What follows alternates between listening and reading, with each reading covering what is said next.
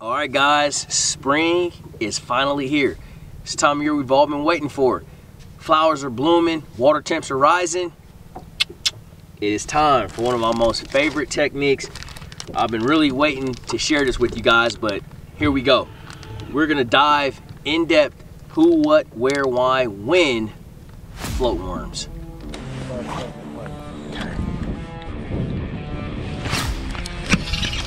Where we go? Oh, it's another good one.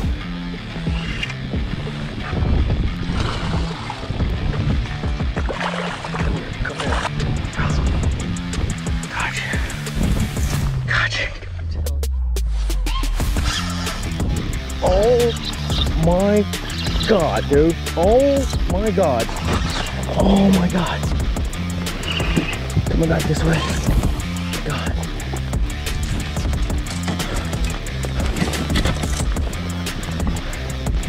Oh my God. Oh, come here. Got you. Baby.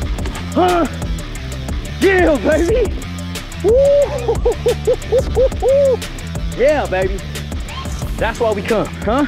Legal catch. Inside the mouth. Inside the mouth, baby. All right, if you guys follow the channel whatsoever, of course, you guys know I had a very big event last year on Lake Fork, throwing the floating worm. One of my favorite techniques in the springtime when these fish are starting to move shallow. It's an overlooked technique. It has been for years, but it is a very old technique. I mean, going back probably into the 70s, guys have been catching them on these style baits. And I do my setup a little different than the traditional old school guys. And so I wanted to break that down for you guys and show you how I set up my rod, reel, my line choice, my hook choice, just dive really deep in depth and just how I set up my floating worm and what I look for as far as cover, where I cast it. We're gonna go through all that today. So hopefully we catch a few today so you guys can really see what I'm talking about. But if not, we're definitely gonna break down the technique and the setups.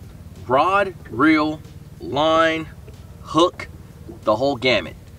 Let's jump right into it. We're gonna start off with the rod. The rod that I like to use is a 7'2" medium heavy favorite hex rod. So not trying to push the rod on you, but whatever you guys throw, make sure it's extremely sensitive.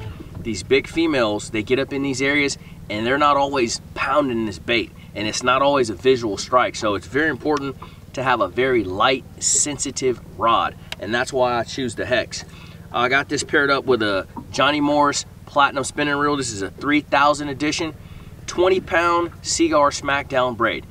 Last year you guys see me using this pink braid. It's a prototype line from Seaguar they're working on right now, but right now my preference is this right here. This Seaguar Smackdown is an 8-strand woven braid, very smooth, and it allows you to get the maximum distance on your cast when you're throwing this floating worm setup. Very important because they're actually pretty hard to cast. You need the most distance you can get out of this setup. All right, leader material. On that 20-pound Smackdown braided line, I'm throwing this right here. This is brand new from Seaguar. I've actually been prototype testing and using this for a few years now, but this is the Seaguar Gold label. When I tell you guys, there is nothing out on the market that even compares to Seaguar Gold label in terms of leader material. I'm telling you guys, this is it. It's 12% thinner than, like, let's say Tatsu, and 18% stronger. This stuff is bad to the bone. I absolutely love it. 12-pound is gonna be my go-to for the floating worms on this technique. Something that gets overlooked a lot, and that's a hook. I know that sounds very simplistic, you know, like, oh, a hook is a hook. Two things, you guys. I really like a offset round bend hook. I do not like an EWG style hook, which I know a lot of guys like, but this is how I set mine up. This is what I like to do, okay? So here we have a 3/0 Owner all-purpose worm hook. I like this hook for a couple of different reasons. You'll notice on the Owner all-purpose worm hook that the gauge is a little thicker than your standard hook. What this allows is a little weight for casting, and it gets that bait a little bit further down in the water column. A lot of these big bass bite, I'm talking, you know, 5, 6, 7, 8, and 10 pounders, that bait will be just out of sight. Oftentimes you won't see that. And so the weight of the hook is what actually allows that bait to get down there. And then obviously for hooking up purposes, you can't beat an owner hook in terms of sharpness, durability, and just the sheer penetration that they have with that needle point, second to none. So that's my hook, that's my line, that's my rod, that's my reel. These are the starting packages for floating worms. Now let's talk about kind of some of the areas that we need to look for when we're throwing these floating worms, where these spawners are gonna be hanging out, and hopefully you're gonna be running into some of these big ones here real quick. All right guys, this is another reason why I love to float worm this time of year. On a spinning rod, much easier to control, easier to handle, and I can skip this bait underneath those laydowns just like that, where those bass are gonna be bedding. So what I'm doing as I'm coming down the bank, I'm literally trying to visualize where I think a bass would spawn. Like, if I'm a bass, where would I put my bed? And I'm literally just doing that, and I'm skipping and casting this floating worm around, and in hopes one comes out. What's so cool about this bait, whether you're throwing the bubble gum, the methiolate, some of the old school guys like School Bus, which is just a straight yellow. I've even seen guys throw white and chartreuse. Whatever your preference is, you know, mine's is bubble gum and methiolate, the two that I like the most. Whatever your preference is, these baits have a lot of drawing power. So even if you don't get bit necessarily, a lot of times those fish will just come out and show themselves. They'll swim up right behind it. And a lot of them actually eat it, but sometimes they won't. And what's cool about that is you can always come back later with like a drop shot, a shaky head, or a flipping bait, and pitch up to that area where you saw that cruiser, that follower, and oftentimes catch that fish. So a lot of value in a floating worm. More than just catching fish on beds. So of course you guys want to know, how do you work this floating worm?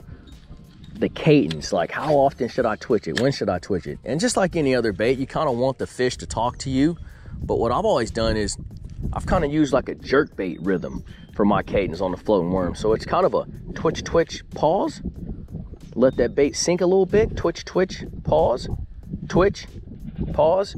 Twitch, twitch, pause. That's kind of the way I work the bait. I've seen it where they want that thing sitting still, and so it's like a twitch, let it sit, 1,000, 1,000. It's totally out of sight by that point, and then boom, you feel that thump and you got them. So, you know, you kind of want to let the fish dictate that, but a general go-to for me is just a twitch, twitch, pause, twitch, pause. And oftentimes the strike occurs on the pause.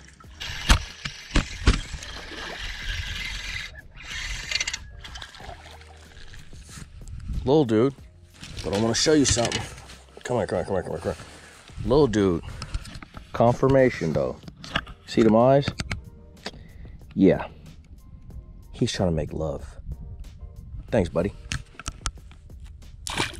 All right, guys. How am I connecting my fluorocarbon leader to my main line, my braided line? And that's gonna be with the FG knot. If you guys haven't already checked out the video, I have a FG knot video in my library of videos. Please search that up and check it out.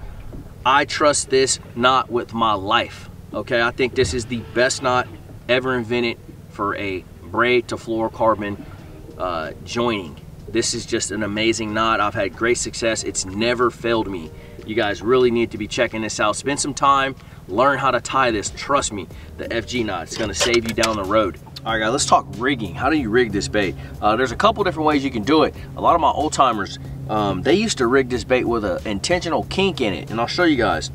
Texas rig still, but they would purposely put a kink in the worm like that right there, okay? And what that kink did, as you twitch that worm, it creates this spiral barreling kind of like turn, which, you know, triggers a lot of strikes. I personally, I'm a little more traditional. I don't like to do that. I feel like the color and just the darting action of the bait has enough draw power to get fish to come over and strike the bait. And so I just Texas rig it like I would any other bait. I like mine straight. Hey, call me new school or however, but that's how I like to rig mines. And those same twitches creates a darting action side to side, almost like walking the dog, but underwater. Those are just two different ways that you guys can try out rigging. Both have been very successful, but this is how I like to set mine up. All right, guys, I hope you learned something today about the float worms. It's not a secret by any means. It's a very old school technique, and the time is now, okay? The time is right now to be throwing this. So hopefully you guys can give this a try at your home lake. Get yourself a good spinning rod, some good line, a good hook, and obviously a good bait, and start twitching this around the shallows where those bass are starting to spawn. I promise you, you are gonna hang into some big bass. So see you guys on the water. Don't forget to like, comment, and subscribe. Catch you on the next one.